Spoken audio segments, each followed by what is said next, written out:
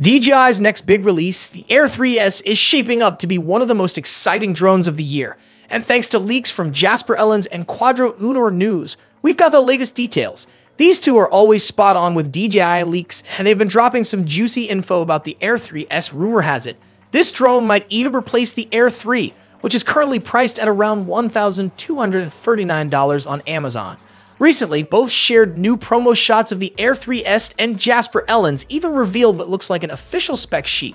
So let's break down what makes this drone exciting. First, the camera setup. The Air 3S is rumored to have two cameras, a wide angle and a medium telephoto.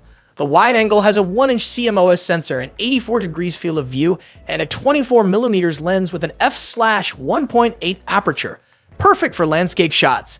The medium telephoto has a 3-inch sensor with a 35 degrees field of view, equivalent to 70mm, ideal for zoomed-in shots. The wide angle shoots up to 50 MP, while the telephoto captures at 48 MP, so you can expect amazing detail. Plus, with an ISO range up to 12,800, it'll handle low-light shots like a pro. DJI has also added obstacle avoidance sensors for safer flying, especially in low light.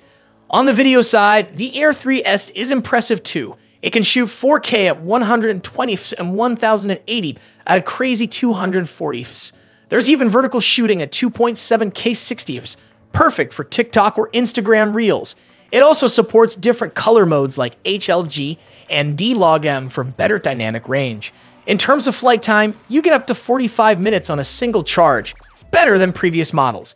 It can hit speeds of 27 meters per second, about 88.6 feet per second, and handle wind up to 12 meters per second, so it's built for tough conditions. With a max takeoff altitude of 6,000 meters, you can fly it pretty high. Storage is also a big plus with 42 gigabytes of internal memory, so you don't need to rely on memory cards all the time. The Air 3S is powered by a 4,276 mAh battery, giving you around 45 minutes of flight time. Charging takes about 60 to 80 minutes, depending on your charger. The new RCN3 remote controller has a max operating time of 3.5 hours and charges in about 2 hours. There's also a new accessory called the RC Track, which is a tracking beacon that lets the drone follow you automatically.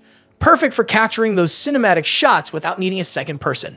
As for the release date, some rumors point to an October 15th launch, while others suggest it could be October 23rd. That's all for this video. Thanks for watching. Peace out.